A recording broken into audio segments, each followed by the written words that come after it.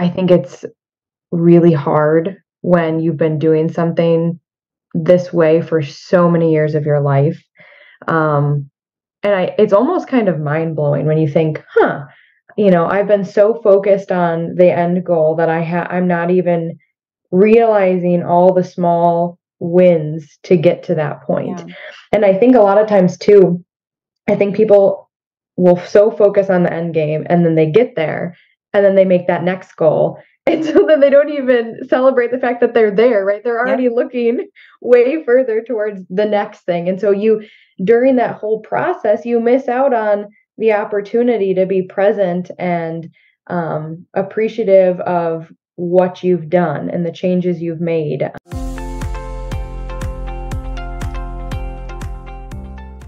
Hey everyone, welcome back to another episode of the Reshape Your Health podcast. I'm your host, Dr. Morgan Nolte, and today we are joined again by one of our Zivli health coaches, Dr. Lydia Spirawk, and we are talking about things to stop doing to lose weight and keep it off in 2024 and beyond. And this is one of my favorite types of episodes to do, Lydia, because I think so many people come to us and they're like, tell me what to do. Tell me what to do. And sometimes it's not about doing more. It's about stopping doing things that are ineffective and counterproductive to reaching one's goals. So this will kind of be a casual conversation. I hope people can really resonate with the points here and reflect, okay, am I doing that? Can I stop doing that? Does this one, resonate with me? And then if you have any other ones that you want to add to this list, I'd love to hear them. Sure. So absolutely. The first one that I put on this list was to stop going on a diet. So I think that might surprise people because we're a health coaching program. And I think a lot of people assume like, well, don't you just tell us to go on a diet? And it's like, no, we have a different definition of diet. There's a short-term diet and a long-term diet definition.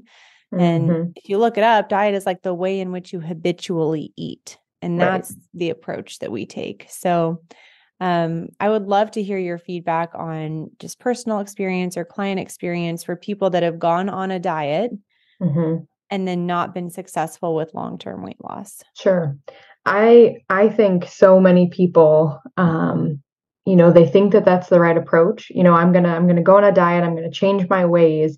But usually whatever approach that they're using for this quote diet it isn't sustainable, right? And that's what we really put into practice at Zivli is small changes for sustained, like your sustained lifestyle. And a lot of these other diet programs, it's all about how can I lose the most weight in the shortest amount of time. And people may or may not lose that weight. And then 6 months later, they regain that weight and even more weight. And it's because these quote diets, they're not made up of long-term practical habits and lifestyle change. And I think that's the key that a lot of people are missing. I agree. I think one thing that comes to mind are stories of old Weight Watchers meetings, like where they got up on the scale and they lost like a half a pound a week and their coach just kind of shamed them. And they're like, well, did you really try? And they're like, oh my gosh, this is so embarrassing. Right.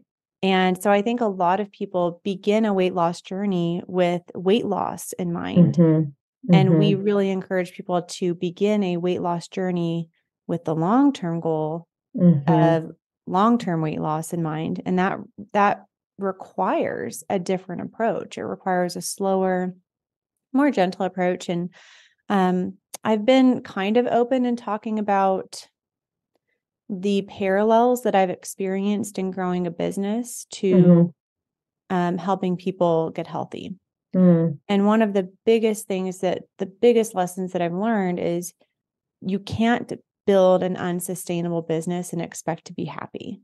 Like starting out, I lost more sleep from my business than I did my newborn son. Cause I was gosh. For real. I'm not kidding you. I would stay up all night and work on like a blog, fixing my blog, or like I built 7 websites, Lydia. Like any like website platform, you can probably bet that I've built a website on it. And building a website is a lot of work. It takes forever. It took me 4 months to build my first website that I probably kept for like 2. You know, oh my gosh, it was ridiculous. And what I realized was I wanted to do this to impact people and help people, but also create a lifestyle that allowed me to be a present mom and just have a relaxed, easy, stress-free lifestyle where I didn't have to like go through red tape or go to a manager if I had an idea. Like I just wanted to help people, you know? Yeah. Unfortunately, in healthcare, we're very shackled by insurance regulations and management sometimes and productivity standards. I wanted to be done with all that. Yeah. But what I realized was I was so stressed out a couple of years into my business. And I was like, well, I can't continue on this trajectory. And I think a lot of people get to that point with their weight loss. Like they're like white knuckling their way there. Yeah. And they get there and they're like, I cannot sustain this. I can't keep going this way. And I think it's really important for people to recognize that if it doesn't feel easy and light and doable as you're building your healthy lifestyle, or like for me, as I'm building this business, it's not going to feel easy and light and sustainable and doable when you build it, when you build your lifestyle. So I think a lot of people misattribute feelings to like weight loss that aren't true. They think I'll be so much more relaxed and proud of myself and confident when I lose weight. And that's a lie. Yeah. It's like if you're not relaxed and proud of yourself and confident on the way down, those feelings don't magically appear. Right. I think a lot of people they go in with that mindset of, I just have to keep pushing through. I just have to, like, I got to keep going. I got to keep pushing. And, you know, there shouldn't be that much resistance, right? With something that should be sustainable and a total kind of lifestyle change, in a good way. It shouldn't be hard in the sense of it should fit seamlessly into your life. Yep. And I think check the energy behind your motivation. And so is it a frenetic, urgent energy? Right. Because that's going to drive you to quote unquote go on a short-term diet and focus on weight loss.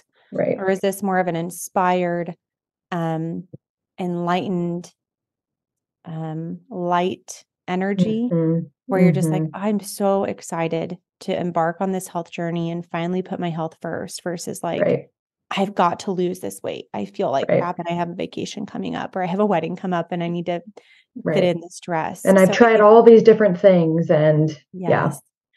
So I think that's like the biggest tip from like, stop going on a diet and check your energy behind your actions. Yeah. Be sure that it's coming from that place of calm, peaceful, serenity, confidence, whatever feelings you want to create with the outcome that you want, you have to feel those along the way. And going on a diet usually does not facilitate those feelings. It usually facilitates feelings of like white knuckling, putting a lot of pressure on yourself to be perfect, usually spending a lot of money that's not a sustainable amount of money over time to be spending on this, like I think weight loss medications like semaglutide or Nutrisystem or Optavia or like a lot of those meal replacement type of things. Right. It's interesting. There's a lot of parallels too with this, even within the field of physical therapy as a physical therapist. You know, we have that term frequent flyers, meaning we see these people consistently that come in. And it's interesting, you know, when I speak and talk to some of my clients, in the physical therapy realm, it's like, they don't want to keep coming in, you know, they love PT, but they don't want to keep coming, right? They don't want to keep falling. They don't want to keep being injured and coming in. And, you know, I've had some conversations even with them, you know, I'll say, I'm going to take my PT hat off and let me put my health coaching hat on. And let's just talk about what would life look like if you were no longer having to come through this cycle of, I get injured and I have to go to PT again. And it's kind of the same thing. There are some parallels even with, you know, diet and lifestyle, right? I don't want to keep going on the cycle of, I do a diet, I lose weight, I gain weight, I do a diet, right? You know, we got to break off this cycle and just have a smooth path that's just constant. So yeah. I like to say too that the changes that you make should almost feel insignificant. right. And I can't remember who said it, but someone said something like, what really makes someone successful are the little things. The problem is the little things are easy to do, but they're also easy not to do. Right. And so the little things are important. So let's move on to the second one, which is, in my opinion, stop trying to do it all.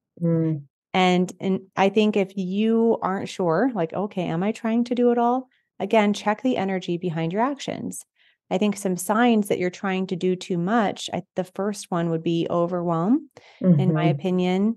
And what's really difficult, what was really startling for me to figure out is when I feel overwhelmed, when I feel disappointed, when I feel like someone popped my bubble and all of my air left me, or like I'm a cardboard box and someone stomped on me, that's my fault.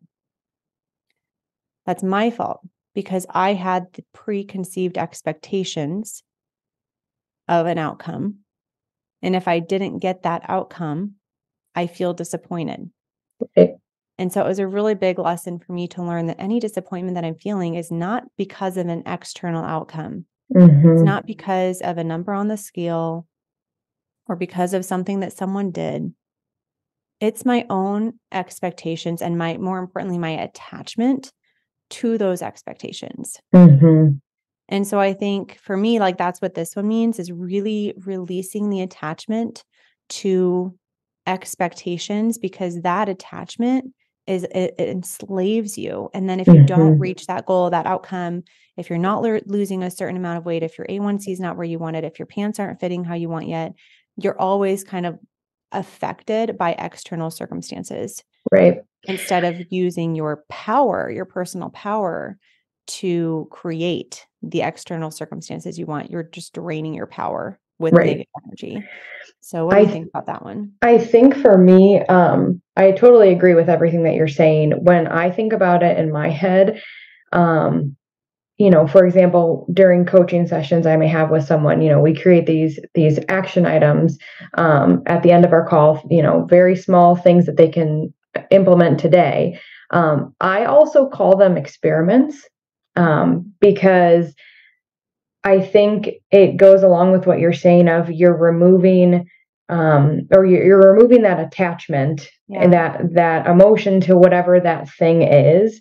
And so I tell people, in the science community, an experiment is you're never, failing or succeeding, you're gaining knowledge from that experiment. And that's the exact same thinking you need when you're putting these small actions in place in your own life, right? You're not failing or succeeding, you're gaining knowledge in some capacity that's only going to help propel you forward. And I think that sometimes helps people because they know, I'm going to try this, and if it doesn't work out, that's okay. It was an experiment. I tried it and I learned from it, and now I'm going to go forward and do things maybe a little differently. I think that's a great way to say it. It's like checking the energy behind your action again. Are you being rigid? Is this an all or nothing? Like if this doesn't work, then I give up. Because I think that we hear that a lot. We hear a lot of people come to us like, I've tried everything. Literally, I've tried everything. And they're just disheartened and they're discouraged. I like the analogy of the experiment. I also like it as like a coat, especially with action items. It's like you're shopping at the store, you're going to try on a shirt. And if you don't like the shirt, fine, you can take it off and you can try a different action item next week. Right. But we want to get in the habit of being consistent and intentional with our actions. I'm really excited. Later in this episode, we're going to discuss the topic of inertia. Speaking of science, I read something this morning and very serendipitously, I was like, this is a perfect insert to this podcast recording. So I'm excited. Yeah, get excited. Number 2 is, again, stop trying to do it all. And I think it's not that you can't do it all, but I don't think you can do it all at the same time, especially if you're starting to build healthy habits.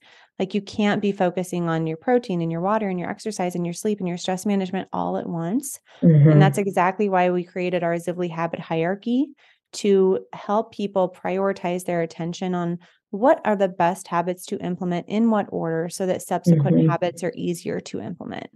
So I think that really gives our members really clear focus on where to start, where to even begin. Yeah. Where to begin. So this next one is so good. It's so good, especially in light of what I said of releasing your attachment to your expectations that create disappointment. And that's to stop focusing on the distance ahead. And so I have not personally read the book, The Gap and the Gain. Have you read that one? I haven't. Have you heard of the concept? No, but I have a feeling I know the idea. It's so simple, and it's so great for, people who struggle with the all or nothing mindset, people who are perfectionists or recovering perfectionists. High achievers especially can really benefit from this philosophy. So The Gap and the Gain, again, haven't read the book, but it's pretty self-explanatory from what I've heard. High achievers especially tend to focus on the gap of where they are now compared to where they want to be. And where they want to be is always a mirage. It's like you're walking in the desert and you see water. There's not actually water there. Right. It's always a moving target. So you're never going to be satisfied if you're always focusing on how much weight you have left to lose, how much lower your A1C still has to go, how you still can't fit into the clothes in your closet. And so the opposite of that, the solution is to focus on your gains. And I do this a lot when I coach people in office hours. The gains, honest to goodness, should be as micro as possible. Yesterday in office hours, I asked someone for their wins for the month. We were doing our traction time, and she said, I'm eating protein. I think maybe a water, something like that, like drinking water, eating protein. Like, okay, great. But let's get more granular and specific. Like, how's your emotional state? How are you reacting to things? Like, I want to know those tiny wins, because that deep focus on your gains is what will keep you moving forward, because it feels so good to do so. Right. You're focusing on your gains instead of the gap. So that's what this point means. Like, as stop, focusing on the distance ahead and start focusing on how far you've come. Any examples from your own life or clients' experience for that one? I think, well, one, I will say, I think I totally agree with this, this point, the step. I think it's really hard when you've been doing something this way for so many years of your life. It's almost kind of mind-blowing when you think, I've been so focused on the end goal that I'm not even realizing all the small wins to get to that point. Yeah. And I think a lot of times too, I think people will so focus on the end game, and then they get there and then they make that next goal. And so then they don't even celebrate the fact that they're there, right? They're already looking way further towards the next thing. And so during that whole process, you miss out on the opportunity to be present and appreciative of what you've done and the changes you've made. So I love this step. I think this is fantastic. I had one client recently, and we were talking about her wins, and she was so focused on the fact that I haven't, this is the amount of weight I want to lose, and I haven't achieved that yet, and I'm really frustrated by it. And so we had to break down some non-scale victories. And so we pointed out the fact that she hadn't gained any weight, and previously she had been continuously gaining weight, right? And so I paused her and I said, wait a minute, that's a huge win right there, right? You're not adding on. But she was so focused on, well, that ideal number I have, I'm not, getting there like I thought I would be. And I said, you are though, and so that took a little bit of reframing. And then, another one of her small, kind of victories was a non-scale, clothing victory. Things were fitting way better than before. And, so we paused, and she was like, I didn't even think about that. I put on my pants and I just kept on going. And I said, yeah, but they fit so much better now. And how does that make you feel? She was like, well, I wasn't as, self-conscious in what I was wearing. And I didn't even realize that in the moment. I just put my pants on and I went. And, I think that does go back to the idea of we think so far in the future, we've got to stop and be present and look at those wins and what's happening around us. I love that you brought up being present. That was definitely something I was thinking of as you were speaking. And I also just want to reiterate, her frustration came from her own expectations of a certain amount of weight that she had to lose. And once we take full responsibility for our own expectations and our own thoughts, we can have power to release that feeling of disappointment that's totally counterproductive in the first place. Right. So I love that. So stop focusing on the distance ahead. One other thing that I wanted to add as a pinpoint from what you said that's how we've been trained. We've been trained to set goals, smart goals, right? Like specific, measurable, achievable, realistic, time bound, whatever acronym words you want to fit in there. But we have not been trained to praise ourselves. That's conceited. That's prideful. That's selfish. We haven't been trained in gratitude. We haven't been trained in identifying our wins and being our own cheerleader. We've been trained that we are good when somebody else tells us that we're good. Instead of we have to really create that. And a great example, I think that this is human nature, Lydia, to focus on the negative. My son came home yesterday and very in tune energetically, especially with my kids. And I could tell something was off. And he's 5. He's in kindergarten. So it can't be anything too big. But something was off. And I was like, buddy, what's going on? He hid from me and he didn't want to talk about it. So I sat him on my lap and I hugged him and I said, no matter what happens at school, I want you to know that you are loved and you are accepted and you are just perfect the way that you are. And I always love you and I always want to hear what you're thinking. Especially if something's upsetting you. And he was like, he said, I spilled the orange juice today. He went to Runza, I don't know, sometime, and he got like the little kids mandarin oranges, in those containers. And like every time you open them, that juice sprays out. Goes everywhere.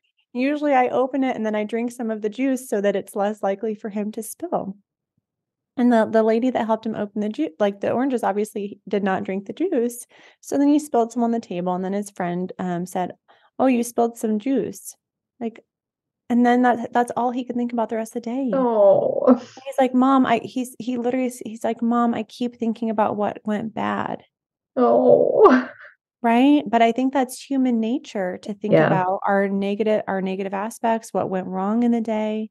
Right. I mean, how many of us have had that, like, especially in patient care, where you might have 50 great interactions with your coworkers or patients, or you feel like you've helped somebody, but then someone was a real pain or someone, said something unkind or sent a nasty email or criticized you. And then you focus on that for the rest of the day. Right. That one bad thing negates all the good that happened from the day. Yeah. Yes. And as Tony Robbins says, like, where focus goes, energy flows.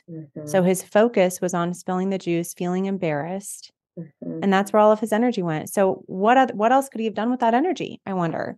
What else can people who are trying to lose weight and get healthy do with their energy if they're not constantly focused on their disappointment of how far they have to go? So I think that that's just important. We aren't trained in this way. We have to train our brains. We have to retrain our brains. So, all right, let's move on to the next one. Love this. Also goes to expectations. Stop expecting instant results. Immediate gratification. It's tough, isn't it? It's really hard. I think that's, again, it goes back to retraining your thoughts, and it's not the culture we live in. We do something and we expect the results immediately, right? We're out of baby wipes. I'm going to order them on Amazon and they'll come tomorrow. We're used to those immediate results. I sent an email, I expect an email back quickly, and long-term sustainable results don't happen immediately, and it's that concept too of, well, you didn't, maybe gain 40 pounds overnight. And so it's that same concept going forward. It can't be lost in a day. But I think when people find what they want it quickly. Yep. And that's just the culture we live in. And we need a little reframing and work on our mindset with that for sure. Yeah. And we're actually adding a new course lesson for this January launch about our 5 Zivli choices. And that's kind of something that I don't know how that came up. I don't know if it was when you joined our team or if I felt like it was something that was naturally boiling, like within our membership, these qualities and these characteristics of people who are very successful. And I'm like, we need to emphasize these. We need to teach these qualities because I think it will help people get over that all or nothing mindset, instant gratification mindset. It will help them stay the course. And so just to review, like what our 5 choices are, it's growth. And so I'm just going to read them. These are on our website if people want to check them out. So having a growth mindset allows you to be patient with the process of getting healthy and appreciate valuable insights and understandings otherwise missed. Authenticity. So to engage with genuine and realistic behavior change, authenticity is required. We ask for your vulnerability and honesty with yourself and us. I have a side note to add to that after I finish these. This is important for the instant gratification part of this, persistence. So long-term change requires a long-term mindset. Life will throw you curveballs, and we ask for your persistence to not quit when things get tough. Integrity. This means taking responsibility for your thoughts and actions. You do what you say you're going to do, even when it's hard, inconvenient, or you don't feel like it. Lastly is commitment. We are committed to helping you reach your health goals, and in order to be successful, we ask for your full commitment to a low insulin and inflammation lifestyle, which does not mean being perfect. And on the authenticity point, I smiled because I don't know why. I feel like one of my powers is making people cry. Like my superpower. My superpower is making people cry. When I was growing up, I played soccer. I loved soccer and I was so much bigger. I'm only 5'8", but I matured quickly. So I was bigger than all the other kids. And they would just these little girls would just run into me. Like I was a brick or something, and they would fall like a fly. I felt like a fly swatter. And I'm sorry. I'm just so much stronger than you. And so playing soccer, we would count how many girls I made cry a game instead of how many goals I scored. So this started young. It started young. And it shifted from more of a physical pain, making people cry, to an emotional. But I think that so many people are craving that authentic connection with somebody, to listen to their heart, not listen to the words, but listen between the lines, and I think you're so good at that. And I'm so grateful that we have you on this team because I think it's a really rare quality when someone can empathetically and actively listen to the heart, listen to the energy behind the words, and then have the courage and the confidence to draw out what people are afraid to share. Right. So I think when we're talking about having that that instant gratification mindset, when we're talking about encouraging people to really stop expecting instant results, all of those choices go into that. Because if you're going to stop doing something, you have to start doing something else. Right. And I think that's where people get a little bit lost. It's like, okay, if I'm not going to expect instant results, well, what should I be thinking? Right. Exactly. So the next one, which I'm excited especially to talk with you about, because this was one that you kind of had added to the conversation. Stop having weak boundaries. This includes weak boundaries around your emotional health, around your schedule, around how willing you are to help people, especially my mother. I always joke that my mom's New Year's resolution, I think it was my New Year's resolution for her, was to stop offering help when it was not asked for. Oh, she's real good at that. She's Yeah. really good at filling up her schedule, even though nobody asked her to do anything. So what does that mean to you? And with your client experience and personal experience, what does that mean to you? So my personal experience with myself and with my other clients, I find that people and I tend to coach more women than men, but I think this is applicable to both. I think people are willing to set boundaries in certain areas of their life easily, when it comes to, maybe even work. I'm, you know, after the hours 8 to 5, I can't be contacted, until Monday morning, but boundaries with themselves and especially their health related boundaries, I think it's easy for them to put it on the back burner. And I when I talk with other people, I say, why is that any less important than any of the other boundaries that you've set in your life? And sometimes I even question, I think that's the most important boundary to have because your life starts with you, right? It's like that, the analogy everybody talks about with the oxygen mask on the plane. You have to put your own on first before you help somebody else. And that's the same thing we're talking about here. You have to set appropriate, realistic boundaries for yourself and your health before you then go off and set boundaries in other areas, of your life with other people. But it's so easy for people to avoid setting boundaries for their own personal health. They say it's fine. It's not a priority. And it's like, no, it is a priority. It needs to be a priority. You need to put yourself first. And so many of the women I talk to, they're either moms or they're grandmas, and that's not the life they've lived. They've put themselves last quite often. And it's a total reframe of, in order to be the best version of yourself for everyone else, you have to put yourself first. And that might mean setting some boundaries that might make you a little bit uncomfortable initially, but let's work through that. Yeah. And I think getting flexible with those boundaries is important too. Again, I think of my mom, and I've been on her case for years to exercise. I mean, let's be real. Yeah. But she has really done a good job this year. I can attest that she's been consistent. And this is the first year where she exercised at home. She's like a wild child, I tell you what. So she lives near me. So when she's at home, she bought a home gym this year.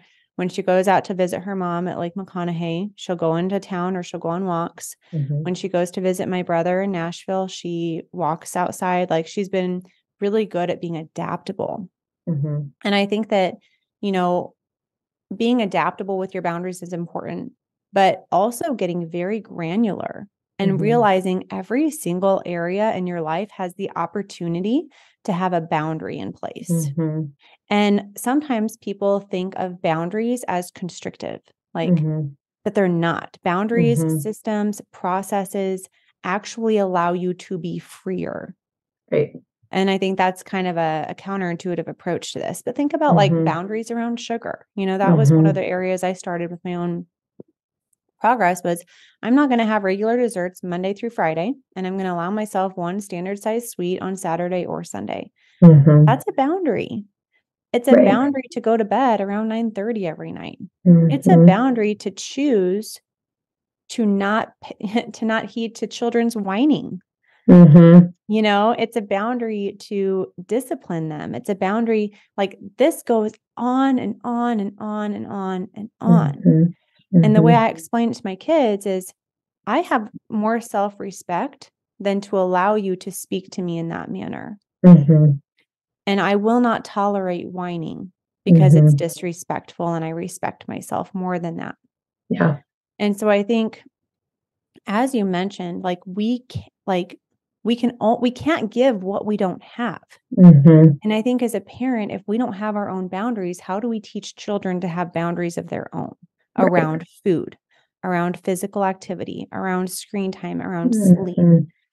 So I think I'm really big on, I'm not just being healthy for myself, I'm being healthy for my kids, for my family. You're leading by example. And so I think from a boundary standpoint, let's get kind of practical with people here. What do you feel like are some of the easiest boundaries to start setting? So I talk a lot with people about time, boundaries surrounding time. because a lot of times people will say, well, I don't have time to meal prep. I don't have time to do all of these things. And so, I think this isn't a personal example for me. I, um, I even caught myself doing this. I'd say, oh my gosh, the weekends come. I have so much to do. We don't have enough time for it all. And I realized that at this point in time, my husband and I were doing activities on both days, both Saturday and Sunday. We were trying to see both sides of the family and friends and do everything. And I said, I think I need to set a boundary in place that one day of the weekend is going to be spent for, kind of we reset and we have some family time, and that's my boundary. I'm willing to adapt on occasion, around holidays, things like that, but this is my kind of my hard stop. And it has been very transformational because it allows us to start our week not unbelievably stressed. We're not having to then grocery shop into the week because we didn't have time to do it on Sunday because we were out visiting X, Y, or Z. And I think it's kind of almost an all or nothing attitude. People think, well, I have to do all of these things. And it allows you the opportunity to say no. Mm-hmm. And a lot of people are used to saying no, right? We're like a yes culture. Yes, I'll do that. Yep. I'll take on more. And, you need to give yourself the permission to say no when something doesn't feel right. Rather than, it's going back to that. How does this feel? How does the energy feel? If I feel like there's a lot of resistance, maybe that is a sign that I'm going to set a boundary. And doesn't mean that boundary can't be readjusted, mm-hmm. right? Experiment with it, see how it feels, and make tweaks from there. I think the power of no is so important. I did a podcast episode not too long ago about an experience where I was asked to do something at our church, and I had to say no to 3 different people for the same request. Yeah. And there's a lot of people that wouldn't have done that. Right. And then they say yes. And then they're like, oh, why did I say yes? I need to do this now. And so I'll link that episode up in the show notes. If you're having a hard time saying no, that episode goes into why it's really important and why I believe our default response should always be no. It doesn't mean like you have to tell the person no, but you can say, hey, let me think about that and I'll get back to you, or let me check my schedule. But I go into detail on like 3 ways to say no, kind of without saying no. In that episode. So that one is important. Set your boundaries. I think that Lydia had a good point when you said, feel the resistance points. Mm-hmm. And so when you're thinking about where should I start setting my boundaries, think about what is causing you the most stress right now. Mm-hmm. Is there a boundary that can be set around that? I'm thinking even like aging parents. A lot of people are taking care of aging parents, and sometimes creating boundaries around like when you're visiting them, when you're checking in with them, all of that can help. Easy things for me are boundaries around email. I do not check my email 10 times a day anymore. Right. I check it in the morning and I check it like before I'm done working. I check it at least once a day, and that is enough. So boundaries around social media, boundaries around time wasters, TV, like, if you have big goals to reach, you can still watch TV and use social media and reach your goals, but you're going to have to create boundaries around them and monitor your time. So, all right. The next one, probably my favorite, stop negative self-talk and limiting beliefs. Huge. Oh my gosh. Like first off, do you struggle with negative self-talk at all? I do. What does that sound like to you? I'll make a lot of excuses in my head, and I notice it, and then I'm like, Lydia, what are you doing? you're making excuses for yourself. Or a lot of times I might be on the phone with a friend or something, or on a video with them, and I'll say, oh, I'm sorry, let's say they see my kitchen, and let's say it's really messy. I'm like, oh, sorry, my kitchen looks terrible. And then it's like, no, in reality, I have an 8-month-old that just got done eating. Yeah. The kitchen's a mess, and that's life in this current moment, and that's okay. But I'm already making excuse of, oh, the kitchen looks terrible, then, oh, I must not be a good enough mom because I can't clean the kitchen fast enough and be able to do this and, move on to the next thing. And it's like, no, no, no, no, no. It's the kitchen's messy, right?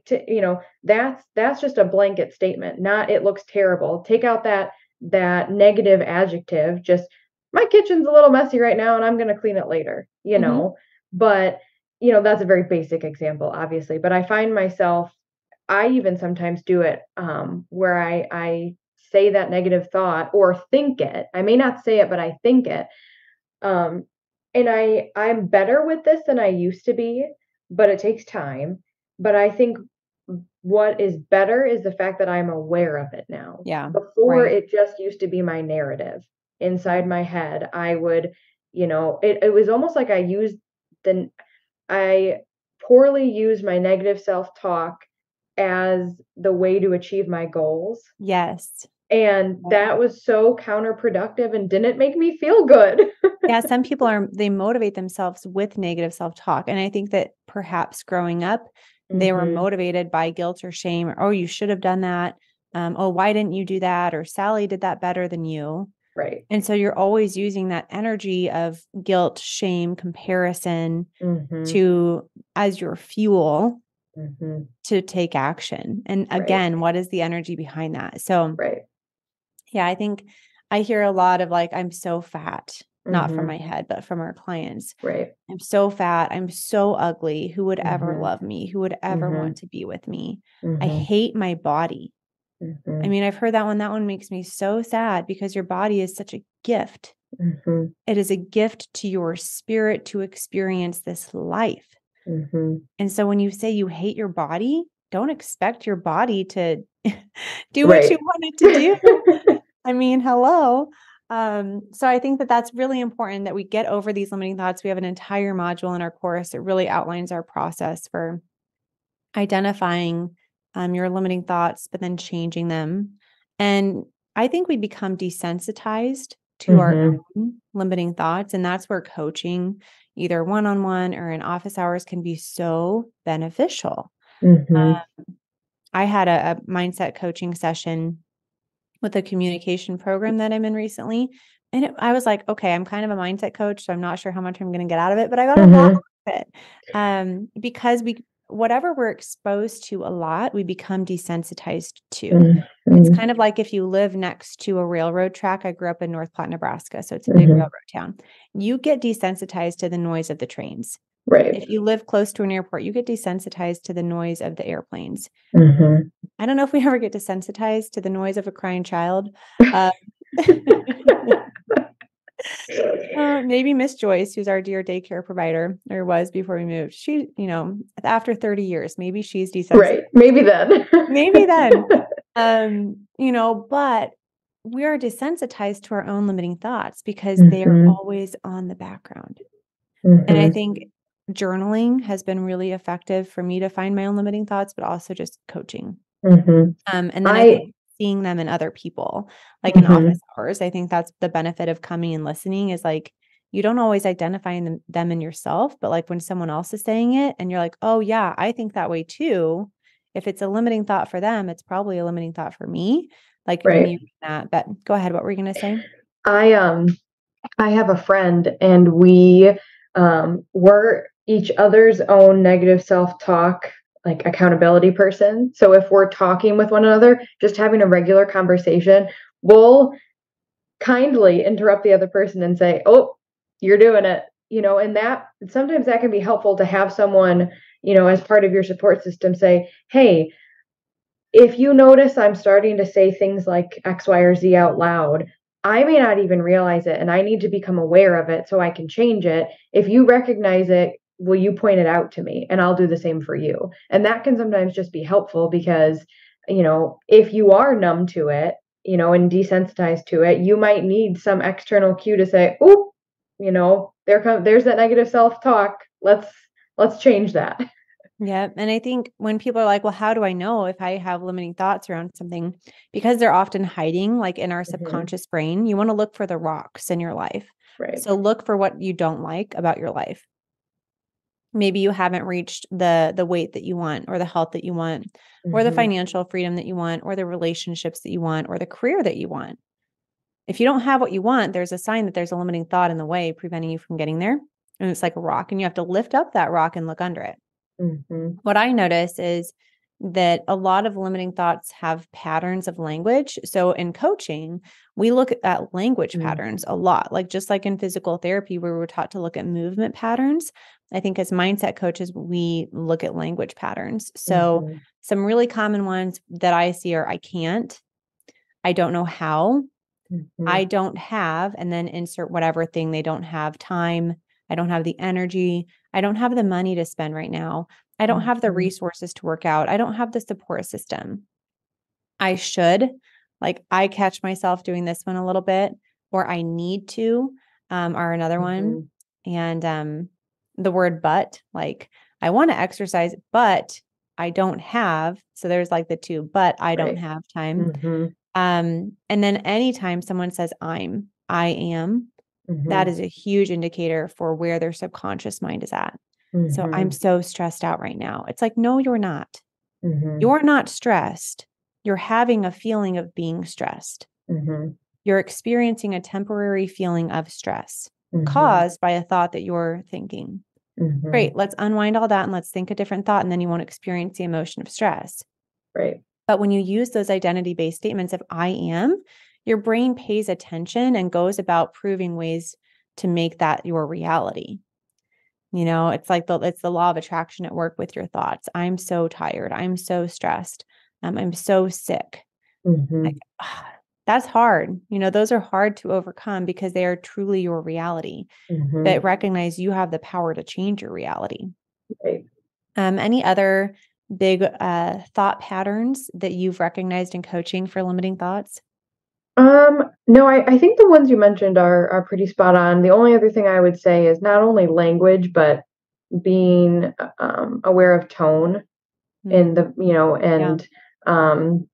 inflection in someone's voice. And, they may say something, they may say a statement that sounds fine, but how they say it and the inflection in their voice is a dead giveaway of what are they really thinking?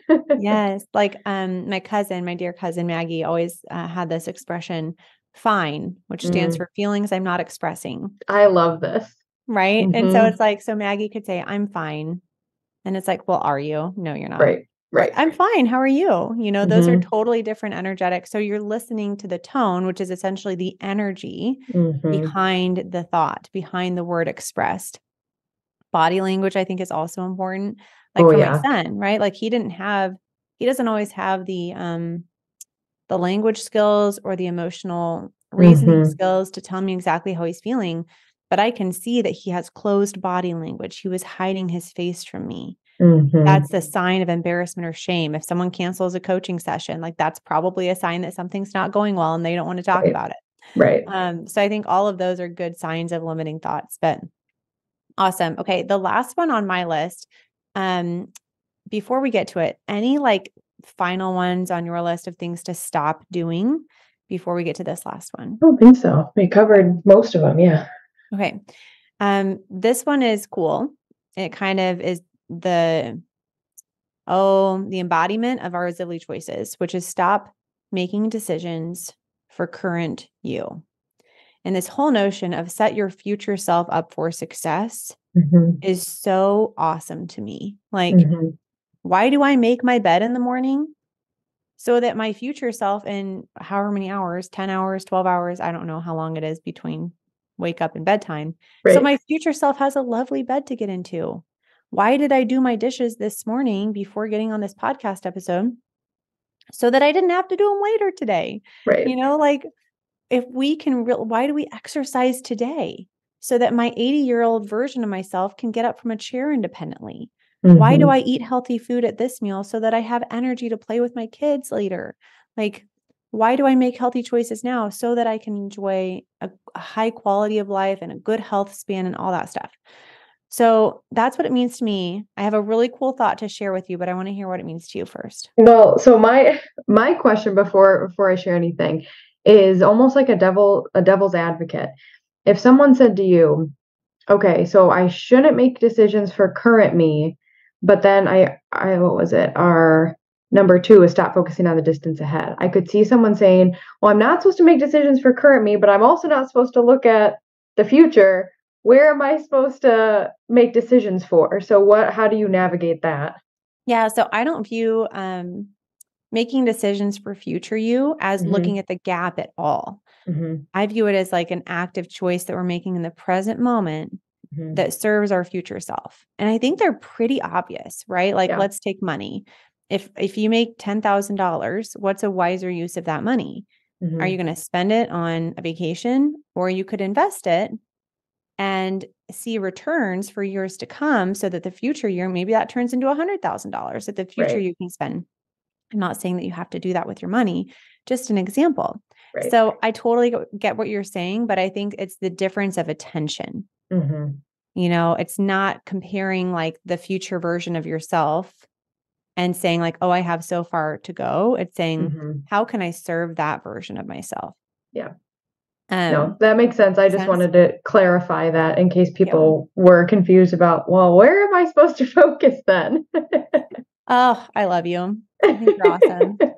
You have such good insights. And I hope people are appreciating that. Like I'm very picky about who I bring into my world. And I'm so grateful that you're in my world and you just ask the best questions and have the best insights. And I'm really, really enjoying having you on this podcast. I'm happy to be here. I think it's fun to bounce all of our stories, our energy, our experiences off of each other. So yeah. Yeah, this definitely stemmed from a phone call. Like we were just talking on the phone and we were like, I was on a walk and I'm like, oh my gosh, why don't we just start like recording podcasts about what we're talking about? Because maybe someone else is interested. Okay. So this is the interesting thought that I read this morning. And it's like, stop making decisions for current you. Why is that so hard? It's such an easy principle. Make your bed, clean your house, eat healthy food, go to bed on time, exercise regularly, practice stress management. Why is it so hard to do? And this is such a passion of mine. So this book is called Discover the Power Within You, A Guide to the Unexplored Depths Within, by Eric Butterworth. And I always say, I don't care what religion people are. This is, I think I've read a lot of like books on religion. It's just kind of I've always been interested in it. This one, it talks about the theology of Jesus instead of the theology about Jesus. And it goes into like his teaching, but it weaves it does so in a way that like brings in the laws of, the universe, the law of attraction, the law of vibration, all that stuff, which I'm super interested in. So whatever faith background you are, if you're interested in mastering your mindset, if you're interested in really discovering the power of your thought, it's a good read so far. I'm about halfway through. So he was talking about the Beatitudes, and this is kind of from that one. In physics, I'm reading, by the way. So in physics, to move something that is still or to stop something that is in motion, you must overcome inertia. The inertial force holds a thing in rest or in motion until it is acted upon by an external force. There is a kind of mental inertia that resists any change. For even the effort to improve your life will necessitate coming to grips with the states of mind that have directed the kind of life you are now experiencing. And then it goes on to say, wherever there is temptation, so think about like temptation, not eat sugar, very simple example. Wherever there is temptation, there is aspiration. Wherever there is a conscious over human weakness, there is an evidence of an awakening divinity. So this book is essentially like, if you follow Christianity, like the Holy Spirit or like spirit or source energy within you, that's what this book is about. And so I think it was really cool to have them talk about inertia and like, why is behavior change so hard? Because we get in these mental rhythms and we have to break that inertia. We are either stagnant or we are moving in a direction that we don't want to go. And, I'm not going to read this whole chapter at all, but there was a line in there that said something about, I think your vision. Oh yeah. So unshakable faith and vision can help overcome this inertial pull. So we have to have faith in your ability to do this. We have to have a vision in what you want to move towards to break you out of this current like rhythm that you're in. And I think that helps create that energy that's necessary to. Yeah. Right. So I think that's kind of where I was thinking about our personal faith formula process. Like, how do we break people's current inertial state, whether they're stagnant or whether they're moving in the wrong direction? We have to help them envision their future self and love that version of themselves and move towards that version of themselves. Right. But so I think that's the power of that personal faith formula. Like you said, creating it, reading it, that creates that energy to pull you out of your current state and into this new state of being that you desire to be. So that's I cool. don't want to get too like spiritual or religious or anything like that, because I don't want any haters on the podcast leaving weird comments, but respect my words here. Know that this is coming from a place of service to anybody who's interested in. I never want to press my beliefs on someone else, but I do believe in the power of thought. So any other like ending thoughts on that one? I had never thought of the concept of mental inertia before. I feel like my mind's blown. I haven't, and the fact that all of your thoughts are, I picture all of your thoughts kind of just scattered, and everything's kind of coming down into one big ball of of internal energy that is then going to lead you into the action that you're wanting. I don't know. It's a very cool way of thinking about it. Yes, mental inertia. That's some mental food inertia. For thought until next week. We're talking about mental mastery. I also love all of your analogies and like how you're such a visual thinker. So right. My hands are moving. I love it. All right, guys. We hope that you found this episode helpful. And please share it with a friend if you found it helpful. Let us know. You can message me on Instagram. I'm at Dr. Morgan Nolte. Let me know what you found most helpful about today's episode, and we'll talk with you again soon.